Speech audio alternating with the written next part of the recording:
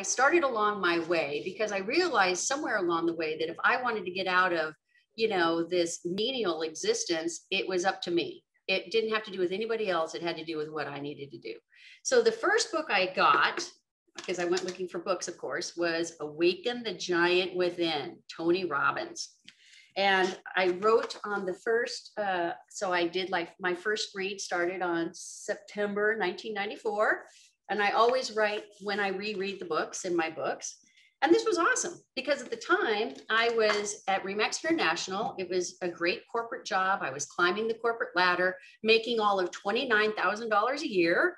And I had a waitress job at night, every night, to try to make ends meet. And this book turned me on to the mindset that was really necessary to start taking charge of your own life and how to take charge of your own life. Then I picked up Think and Grow Rich. Now, this I started reading in October 1994. Several reads of this, and then I went to another book. And so the Think and Grow Rich book, larger version, has more of these. But on my third read was in February 1995. And at that point, that was the time I met Bob Proctor. He was at a convention for Remax and I was his handler. This is a story I tell in my Conversations with Bob book. And I was in charge of getting him from the keynote to the workshop. I had to walk him from the keynote to the workshop. And in that time frame, as we were walking toward the workshop, I suddenly blurted out to him that I had been thinking about doing, like starting my own freelance writing business. And then I was like,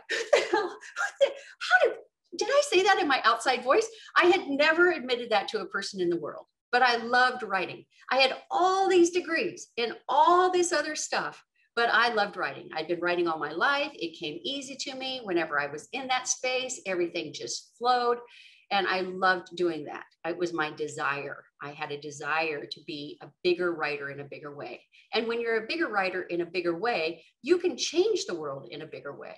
So by the time I got through the end of Bob's workshop, of course, I had decided that I was leaving the corporate safety world and I was going to jump into my own business, which I did, not knowing anything about building a business and not knowing anything about where I really needed to operate as an entrepreneur and having very little money in the bank. But as it went, I went and learned along the way. But the key here is that it all starts with desire. Desire is the cause. You have to make a decision to go after what you want, Like, have you ever been in a job or in somebody's employ where you're just trying to be enthused, you're trying to make it work, but it's just not working for you? I remember that moment when I was at the Denver Business Journal. This was before Remax, and it was a great company, great people around me. The job was a little And I remember one day I got in the elevator to hit the third floor button to go up there for work. And I could not raise my hand to hit the button. I couldn't even raise my hand to hit the button. So I sat there in the elevator and I thought, okay, clearly this is something you don't want, Diane. And I didn't even know what I wanted. All I knew was that I didn't want that. So I finally hit the button. I walked into my manager's office and I said, I need to quit and I have to quit today. I had no job opportunities out there. I had no resume put together. I had nothing, but I knew that it was something I couldn't do any longer.